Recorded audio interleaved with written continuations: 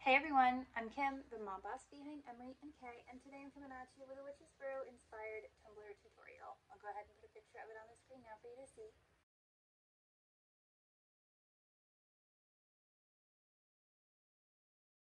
So this tumbler is really just inspired by this printed vinyl.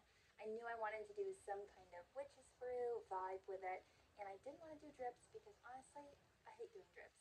I wanted to do something different that would kind of be accessible for people who are kind of beginners in tumblers as well. So I pulled out my trusty Dawn Power Wash, and I think this tumbler came together beautifully. So as always, I will list and link everything I use in the description box below.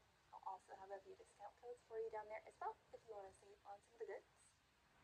I think that's that. Let's get to it. Okay, so we're going to go ahead and prep our cup. We're not going to paint it, you just want to give it a nice little sand, wash it, and dry it. It's not necessary to paint it because we are wrapping it in this printed vinyl. I am using a 20-ounce classic skinny from Hog. So this one is straight, there's no taper, which is what you want when you're wrapping a cup. So the printed vinyl I'm using today is from the glitter guy. It's called Witch's Brew. It's so adorable. I've already cut it about the size of my cup. I did, I believe, 9 1/4 around and then 8 inches high. And so when I wrap my vinyl, I like to hold it in place with just a couple little sewing clips. Alternatively, you could use like painter's tape if you have that as well. You just want to wrap it, get it on there straight, and hold it onto your tumbler. One side anyways. Then the other side, I'm going to carefully peel back a little bit of the backing. I do like 1/2 inch to 1 inch. It's never really the same. I don't measure. Now you're going to take that side that you exposed the vinyl adhesive. You're going to use your little vinyl squeegee. And this part you really want to take your time. You want to get it on there nice and straight because it's already trimmed to size. So if you get it on there crooked, you'll notice it on the ends. It won't give you the full coverage you want. With this step, if you get it on there crooked, you notice it doesn't line up when you double check it before you wrap the whole thing, you can gently peel that away and try again. That's the beauty of this printed vinyl. Just be careful because you can stretch it if you pull too hard. So now I'm going to use my little vinyl squeegee, and you really don't need to pull on the backing at all. It just slips away really nicely. That makes wrapping a cup in printed vinyl so easy. So if you end up with any tiny little bubbles, you can use your weeding tool or a little needle to poke them and squeeze the air out. You want to make sure that your workspace is really clean, that there's no stray glitter, there's no dust or anything like that. Give it a good wipe or a vacuum if you're me before you wrap your cup so you don't end up with any little debris under your vinyl. So when you get to the end, you can trim it if you want, but I don't bother. I just overlap it just a tiny bit. And then we'll be ready to move on to our stripes. Now that our cup's wrapped, we're going to go ahead and grab tape. I'm going to be using just standard electrical tape and then this masking tape that I grabbed at Walmart or Home Depot, I don't remember. It's 1.88 inch. I didn't really pay attention to the size, I just kind of grabbed it because I liked it, but alternatively, you could use whatever you wanted. If you have blue painter's tape, you could just do a double stripe of that. We just want to have a thicker stripe of our vinyl exposed. So I'm going to start with a piece of electrical tape, and I'm going to follow the top of my cup. I'm actually just a tiny bit under that top rim, kind of where the vinyl is, and I just want to make sure to take my time and get this on there nice and straight. This is going to set the tone for the stripes along our cup, so I want to do my very best to get it on straight and even. If it's not perfect, we will be adding pinstripes, so not a huge deal, but just save yourself the headache of having to redo your stripes. So now we're going to grab a piece of that thicker masking tape. And I'm going to take that and I'm going to apply it along the edge of that electrical tape. So again, I'm going to do my best to get this on nice and straight. This tape is kind of annoying to wrap because it's super thick, so I do get some wrinkles, but it's not a big deal because this is just going to mask off where our paint isn't going to go. So it doesn't need to be perfect, it just needs to be on there to protect that vinyl. Then you want to fold your little, I don't know what this is, little ear, little edge, whatever, so it's easy to remove. And then we're going to reuse this piece of electrical tape. So I'm going to repeat this process. I'm going to line my electrical tape up at the bottom of that masking tape. I'm going to wrap it around my cup. And then we're going to repeat the process. So I'll put this electrical on there. We'll do masking, electrical, and masking. So we end up with 4 sections of exposed vinyl, which includes the bottom, and 3 sections of protected vinyl with the masking tape. So for paint, I'm going to be using Colorshot's Center Stage. This is purple. I know it looks blue on camera. I don't know why it does that, but I promise it is purple.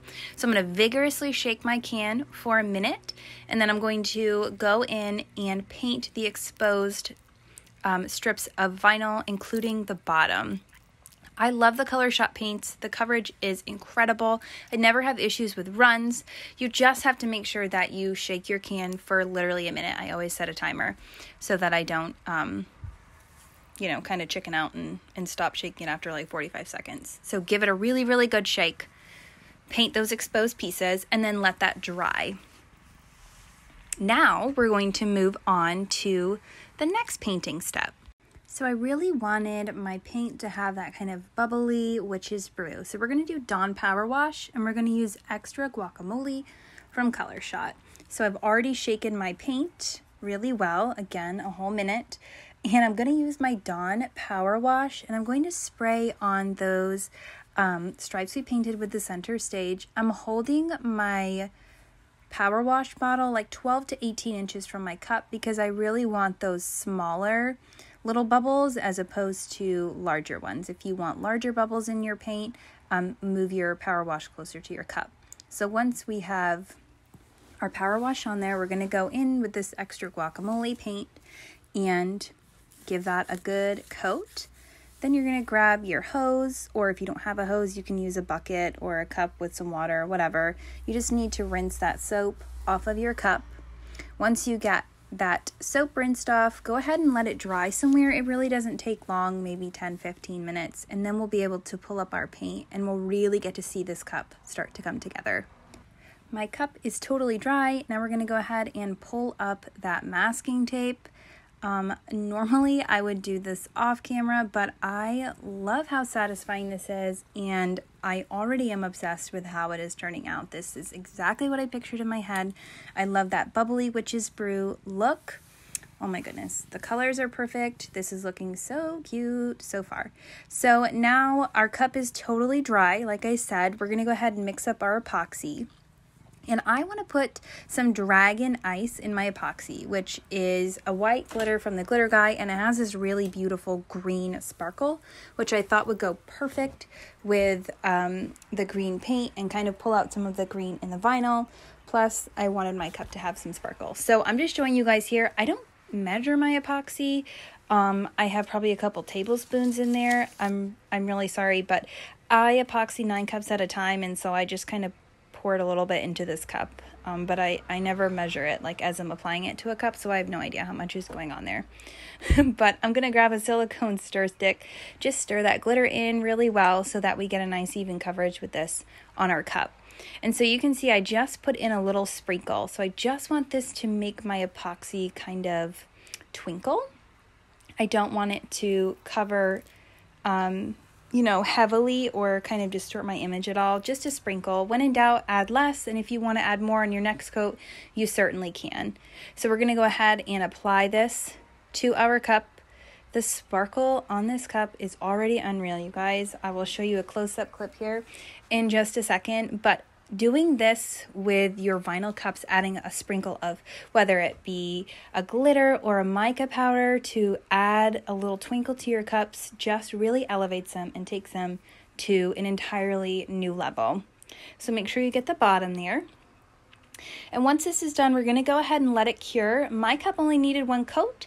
If your cup for some reason isn't smooth or you have some dust or whatever in there, go ahead and give it a little sand and give it 1 more coat. We are going to be using kind of a holographic vinyl for our pinstripes, so you want to make sure that your epoxy is smooth because that stuff shows up any kind of imperfection. So let that cure, and then we'll move on to our next step. Here's a little close-up so you can really see that sparkle from that little sprinkle of dragon ice in our epoxy. We just leveled this tumbler up. It's looking so good. So I thought I hit record on my phone, and apparently I didn't. So I didn't record myself adding our pinstripes. But they're super simple to do. I used a purple holographic vinyl, and I cut it with my Cricut. I did, I think, 0.15. And I just made them a little bit longer than my cut. So I think I did like 9.5 because it's got some epoxy on it now. So it's a little bigger than we began with. And I just carefully applied them around each of my stripes. And then here I'm just using my X-Acto knife to trim off that little extra edge of vinyl, because you don't want your holographic vinyl to overlap. I always have issues with it lifting if it does, so I want to trim it right on the edge so that they're not overlapping at all. And then we'll remove those little extra pieces so they don't lift when we go to epoxy. So after I got my pinstripes on, I did another layer of epoxy, and then I went ahead with my Look What You Made Me Brew decal, which I can't find the video for, so apparently the universe doesn't want this to be a complete tutorial. But I just typed up Look What You Made Me Brew. I will add the font in the description box below. I did a 0.05 offset, and then I used a holographic vinyl from Tech Wrap, and then I used a dark green vinyl that kind of played well with the green on my tumbler. After that, I added 2 more coats of epoxy and my cup was finished. Thank you so much for watching. If you enjoyed this tutorial, I would love a thumbs up on my video. If you want to see more tutorials in the future, go ahead and subscribe to my channel. Until next time, happy crafting!